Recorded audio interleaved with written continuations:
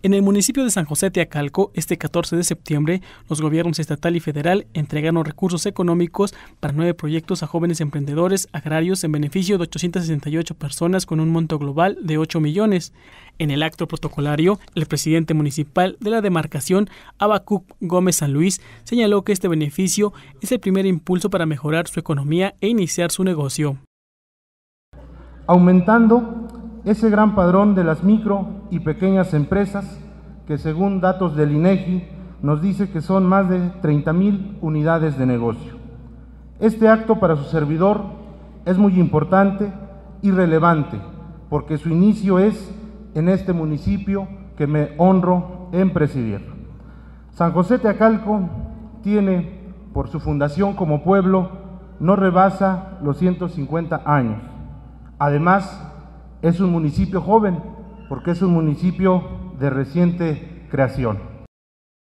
Después de la entrega de apoyo a los diferentes proyectos de los municipios de Teacalco, Zacatelco, Huamantla, Apizaco, Chautempan, Tlaxco y Alzayanca, Diana Paola San Luis Hernández dijo que los jóvenes, al ser el 50% de la población total, deben esforzarse para ser líderes en economía y política.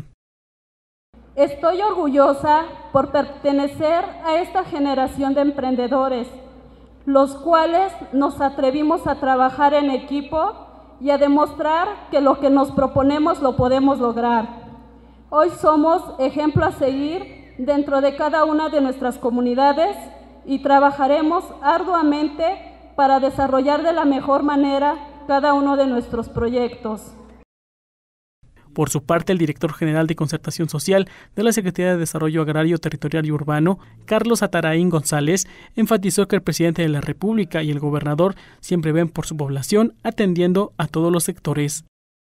Y cuando se trata de invertir al campo, ¿hay acaso mejor inversión que apostarle a la siguiente generación, como en Tlaxcala lo hace Mariano González? Con esa renovada alegría, vemos con el presidente Enrique Peña Nieto y el gobernador González Sarur se unen en el objetivo superior de realizar las grandes transformaciones del país y de este estado de la República Mexicana. Necesita apostar y apostar fuerte en favor de los jóvenes emprendedores. Por eso hoy se apoya a los jóvenes tlaxcaltecas que están dispuestos a dar lo mejor de sí y que están interesados en trabajar las tierras por el bien de sus comunidades y sus familias.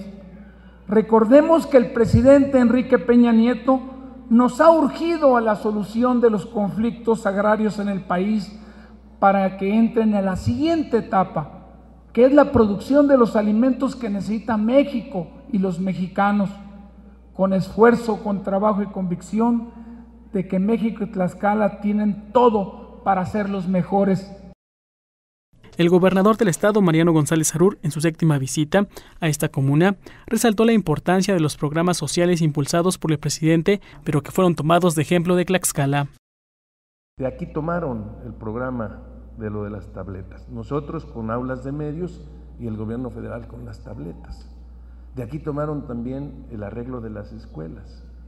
¿Y por qué? Porque nos adelantamos, porque tenemos la misma capacitación, la misma ideología que tiene el presidente Peña, que tiene Gustavo Cárdenas, que tiene Carlos Ataraín. A nosotros nos prepararon, nos capacitaron para servirle a la gente, no para servirnos de la gente. Entonces, bueno, pues aquí tienen un ejemplo.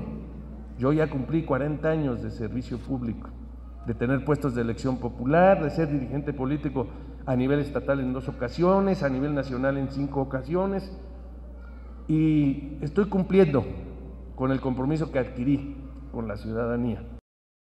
Felicitó a los jóvenes por su visión emprendedora y sobre su determinación para cambiar su destino saliendo adelante.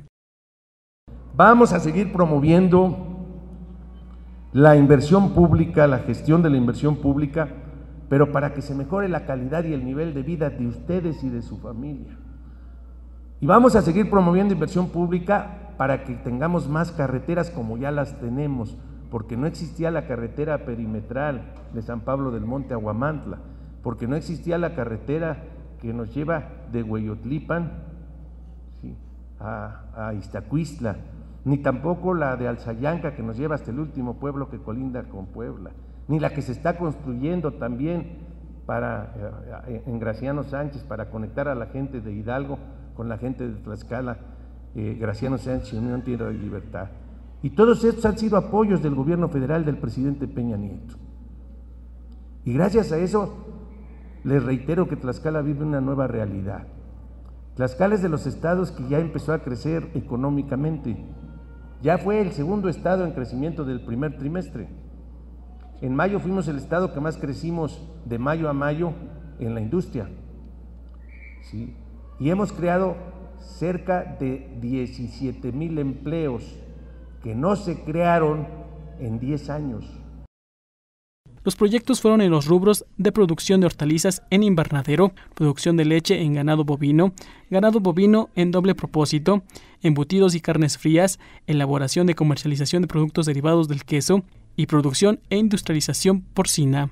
Leonel López, Sistema de Noticias.